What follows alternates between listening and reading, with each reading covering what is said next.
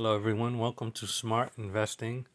I'm Albert, and today this video is going to be about the banking services sector. I can't remember what number video this is. I believe it's 56 or so. So anyways, today is October 17th, 2022, and it is 10:14 p.m. and we're doing again the banking services sector. The related sector as well is also the banks. And then the other sectors as well can be the consumer lending companies. So if any of these companies come up, just so you guys know, it is a similar sector. Now, before we begin, these are not in a specific order. I'm just going over these 5 bank stocks just to see if they're a good company or not. So let's begin. I'm going to start off with the first company, MCBS Metro City Bank Shares. I like the name of it. Has like a nice ring to it. I don't know, that's just me. Just really like the name, I guess. So $22.18. Again, markets are closed, so we're gonna see if this company is good or not. So we have a volume of 32,000, 52-week high and low, difference of about $10. It's pretty decent, but we're gonna see if it's holding up. Market cap is at $564 million. Very, very small market cap. Earnings per share is at 2.7. Dividend is only a 60-cent dividend. Dividend yield, I know people love dividend yields, but for this one, it's pretty low. That's all I got for this stock, so it is what it is. Now, the PE ratio we have here is 8.17.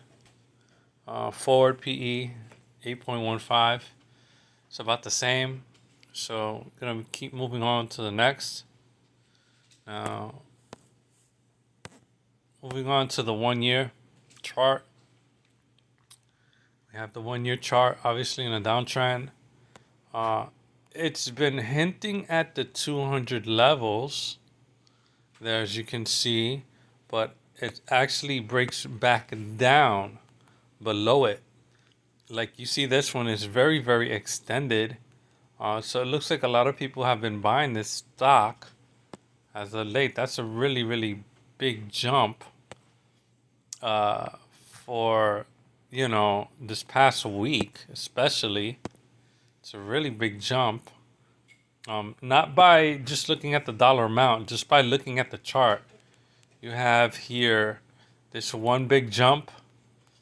Then from here to here, you can see what I'm talking about. So you have this one big jump, and then it slowly creeps up, but then it kind of curves. It looks kind of flat. So then it jumps up again right here. So when you add this one and this one together, it'll look something actually like this and then like that. So you have here also these big bars there. That means there's a lot of volume within that time, whether it's before the market or after the market. That's a really big sign. I want to see if the volume goes up in the open for this week. So again, just randomly me catching this stock, looking for very, very active movement, just happens to be very, very active for some reason. I just don't know why. But other than that, we're looking at now the 5-year. 5-year seems pretty flat. I'm not too crazy about it. But again, for this year, it's on a downtrend. But for this past month And actually, within the past 3 months, again, it's been going above the 200 EMA, but it's been fighting to keep that up. If tomorrow becomes a down day, again, it would still have to hover around that level, and definitely above the 100. And then the 50 EMA is not too far behind. So we're only talking about mere cents. So because the 50 EMA is at $20.33, the 100 EMA is at $20.61. So we're only talking about 30-cent difference above that level for the 50.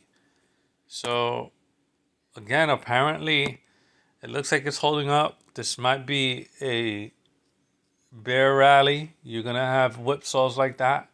It's normal for the month of October.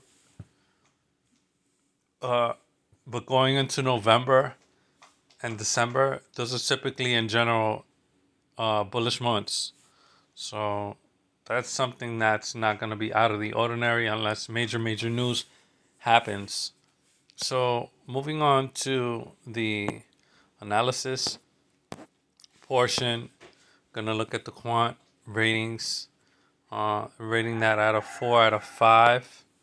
That's what Trading Central is giving it. So we have momentum of 6.26, quality of 6.62, income of 6.4. I don't know why they give that rating for income so high. I disagree with that number. Quality, with that market cap, I disagree. And then also the growth, I don't know. Momentum, I can agree with that number, 6.26. Overall rating of 4-star out of 5, I don't think so. I do not think so. Now, looking into a little bit more of the fundamentals real quick. We have net margins, not seeing much. Annual, it's not giving me much. Debt to asset. So 90% debt, typical for a bank. Then we have net income. And again, these are 2021 results. Again, I don't have 2022, so I'm expecting downgrades. So when these results come, definitely in a few more months, probably late in the later years, I'll go over it, and then you will see probably 2024 results by the time I redo this video again. And I won't do it in sets of 5. I'll do them individually. I just want to see comparisons as to all these stocks, because you never know if they might get delisted or merged or whatever. So it's always good to see the past and learn from the past. So when you see and do stuff in the future, you already know, the experiences that were there beforehand. So it's a better learning process when you actually do it yourself and see everything happening when you actually do it. So revenue, it's not showing me. Operating income, it's not showing me. That's okay. We'll move on to the next one. Cash flow, we'll see that. So 65 million in operating, negative 930, negative. And then for financing, we're going to look at that, 1.16 billion. So they are cash flow positive. When it comes to banks, it's really a hit or miss. You're going to have some companies that are negative. You're going to have some companies that are positive. It just depends.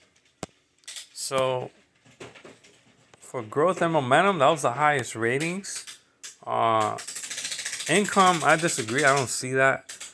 We have here paying rising dividends from quarter to quarter, raising quarter to quarter, but each quarter it's only like a penny. That's not that much. You can see in 2020, they did make 4 payments, but they made a cut in 2020, the second half of the year. So then in 2021, they made 4 payments as well, and they raised the dividend for 2021 for that year going into 2022. That's not much of a boost. It's just something just to hand out, you know. It's not a major boost at all. So with a penny raise, it's pretty much nothing. We have here Metro City Bank shares. We want to see if they are in other states, are they a local bank or what? So it says they're in Georgia region, in the Metro, right here. Sorry, I didn't mean to cross that out. I meant to underline it. So it says they have branches in Alabama, Florida, Georgia. That's what I'm looking for. New Jersey, Texas, Virginia. So they do have other locations in other states, which is good. That's always a good thing. So now we're going to decide if this company is good or not. I think there are better companies out there. The only reason I would give it a look, and then as of right now, and maybe in the next few weeks or months, is just because of the technical reasons. I wanna look for volume and price change, see if anything's happening there. I want to see if it can hold over the 200 EMA. Once that starts happening for at least towards the end of this week, and then one more week also, so we're looking at a total of 2 weeks.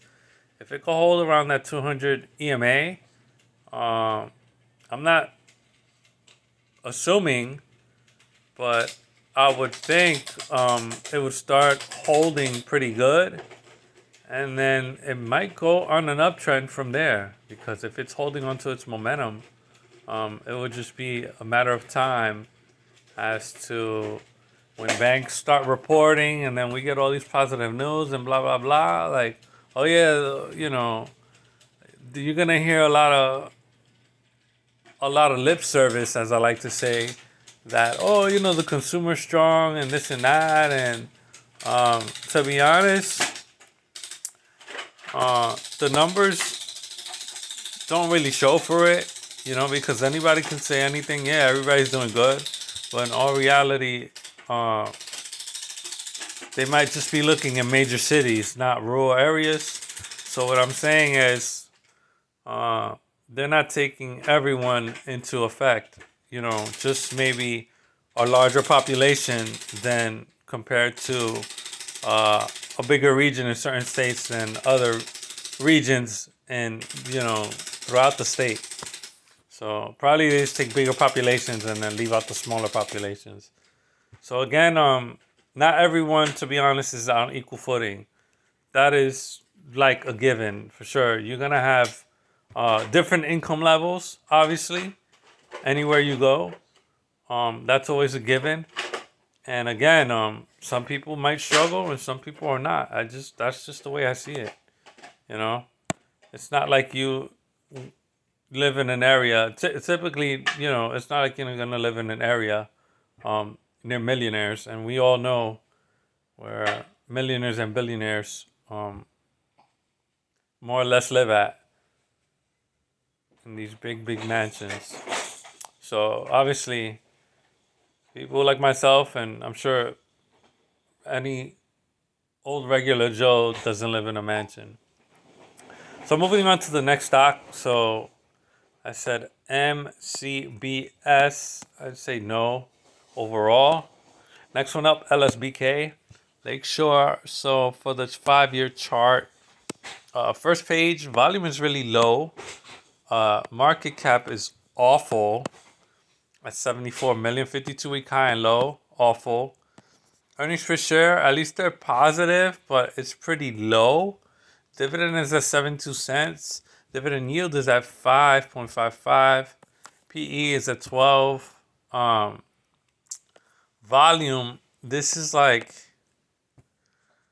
one of the worst. This is like one of the worst stocks I've seen. Looking at these numbers, awful. Um, would I dare even look at the chart? It's not even holding up. It's going to new lows. Uh, this is an automatic no. I don't even have to look at. I don't even want to look at the financials. Um, just by this first page alone, there's a lot of negatives. Again, I'm gonna say no to this stock, and I'm just gonna move on to the next one. The fundamentals and technicals were awful. So sorry, but the stock is too it's too low in market cap. You know, people aren't buying into it. It's just not a good stock, and I wouldn't say it's not a good company because, again, the numbers may say different. Again, I'm not saying it, but as of right now, it's not a good stock to invest in for a company. That's just my take on it. So we have the next stock, SRCE, First Source. Volume is at 53, so close to 54,000. Market cap is at $1.26 billion cap. Stock is at $51.16. 52-week low and high, difference of about $10. Not bad. PE ratio around 11. Earnings are pretty strong. Dividend payment is at 1.28, better than most. I would say I do like the numbers for this one. It is holding up actually. So it's holding up above, you can see above the 200 within the 5-year. Very volatile. It's been fighting ever since early April all the way down to July, and then till September. That's when it actually broke out, and now it's actually holding up. It's been holding up for the last 3 months. So this stock is doing okay. It's doing okay. I would say it needs more volume. But again, volume does not necessarily mean it will go up. It just depends on the overall trend. So for the most part, within the last 3 months, it's been on an uptrend. So if the volume did pick up, it makes it harder to short it because of that time frame that it had in the momentum beforehand. So it has some decent momentum. So if it were to continue the momentum, it'll be easy to break new highs. Because you see double tops. It tried to break that and it failed. Now it's trying to attempt it a second time and break the high in the last 3 months. So yeah, we have a double top for the year. I'm going to see what it can do for that. So moving on to the analysis for the quants. Highest was quality. We're going to see why. Overall rating for the stock was a 3 out of a 5. So I would say I think the quality for this stock has earnings. I'm sure it has revenue. And it's been beating its earnings. I would assume so. Management, when it comes to money or assets and equity, so it's positive. Return on equity has been growing. Earnings per share has been growing. Not giving me the net margins. That is it's on par. On par, like other companies, at 88%. Net income has gone up from 2020 to 2021. Total revenue, it's not showing me. It's not showing me any of that. So cash flow, we're gonna see if it's positive. I would assume so. So net income's good. Earnings are getting beat. Cash flow positive.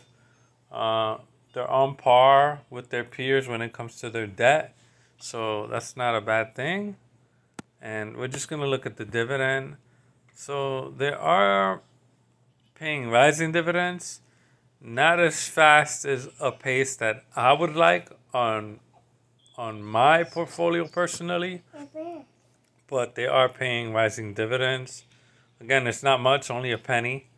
So that just seems pretty consistent and stable. So that's obviously a good thing. And they have made their quarterly payments consistently, paying within the same month and everything else. So we're going to look at the splits real quick. No splits, so that's good. And that's pretty much it for this stock. Moving on to the next one. So for that stock, SRCE, I will say that it is a good stock. So far I got 2 no's and 1 yes. So Lending Tree, I think some people may have heard of this. Wow, that's a really big drop for the 1 year. We're going to look at the 5 year. Another big drop. That's hard to look at. To see that it hasn't maintained its 2020 levels and gone below its 2020 levels. Honestly, I don't see a stock like that coming back because it's dropped so much. Right off the bat, I'm gonna say no to this stock. For this year and next year. I just don't see it happening. That's a lot of movement for it to be dropping to head back up again. That's going to take a lot. So that is a nice spread, but that's a $140 difference, but it's to the downside. So you're already looking at a $140 loss if you invested at the top. So that's awful to see. They're not paying a dividend. They shouldn't be. And just by looking at it, the fundamentals failed and the technicals failed. So right away, sorry, Lending Tree, but I'm going to say no to that stock automatically. Last stock that I have is PRAA, $31.91. So it's headed into its 2020 lows going into that. Volume is pretty high, actually. So they're not paying us dividend. Earnings are, higher than their peers. 52-week high and low of 51, low of 31. Difference of $20. So that's pretty good. Decent market cap. The other numbers look pretty good. Now we're going to see the 5 year. So again, it's going into its 2020 period as to the same price. So that is not a good sign for the technical side.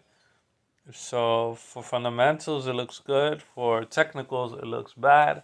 So for the tiebreaker, for the decision, we're going to look at what we have for the quant. We have momentum 7.77. That is the highest rating that was given by Trading Central. So momentum, again, the volume is at 196. I would have to look at the stock in the next few days to see if that volume does keep up or if it gets higher. Then also I will have to start looking at technicals a little bit more. See how it does on a week-to-week and day-to-day basis. Because from the 5 year, it looks awful. For the 1 year and the long term, it looks awful. 3 months looks awful. And again, I don't see it recovering. Again, but I could be wrong. So we have here the... Thank you. I'm almost done, okay? I got it. So earnings, it looks like they've been beating earnings the past 4 results. So the past 4 quarters that they did. Now we have I'm going to look at the debt. If it shows, it's not giving me the numbers. It's pretty lagged on the app, or it's frozen or something. It's not giving me anything. So now we're going to look at the balance sheet real quick.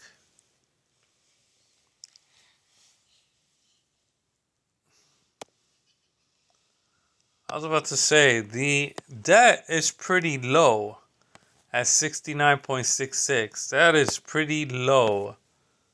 So corporate financial services, that is pretty low debt. That's the lowest debt actually I've seen ever on a bank stock. But they also don't pay a dividend. Last time they paid one was in 2007. So I just want to see something real quick. I want to see the profile real quick. Read about this company, Corporate Financial Services. Again, that's a small, this is a small sector and a small place for competition. I'm gonna read about what they do real quick. So they're in the Corporate Financial Services. So I want to read about what they do exactly. So they purchase, collect, and manage portfolios of non-performing loans. So they specialize in purchasing and collecting non-performing loans. It says, since either the credit originator or the third-party collection agencies have been unsuccessful in collecting the full balance owed, the insolvency operation consists primarily of purchasing and collecting on the non-performing loan.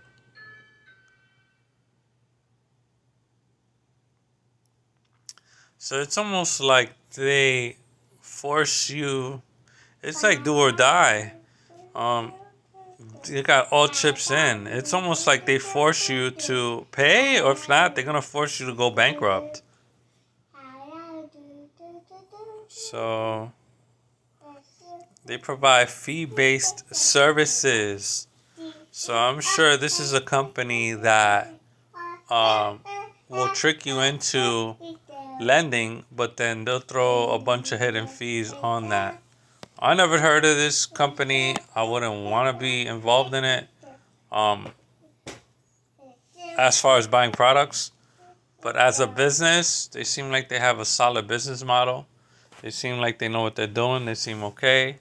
So I will say yes to this company because I like the earnings. They're not paying the dividend, which I do like. And then the 52-week high and low of the price ranges, they seem pretty decent.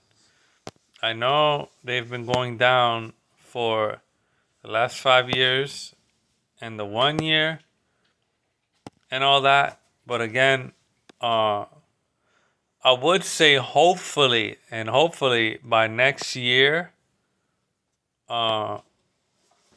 if they keep their debts low, maybe they might do better. I just see potential in this stock. Again, it's nice to add it on the watch list, so I'm going to say yes. So I like their numbers, but when it comes to technicals, as of right now, I'm not too crazy about it. So hopefully next year they'll do better. Hopefully soon in the next coming months, the start of 2023, they'll do better. So that's all I have for you guys. I know this video is pretty long, but if you average it out, pretty much only about 6 minutes a stock. So I did 5 stocks for you guys. 4 banking stocks, but then 1 corporate financial services stock. So again, 5 stocks for you guys, related banking sector. So thank you guys for watching. Stay tuned, and I'll see you guys in the next one.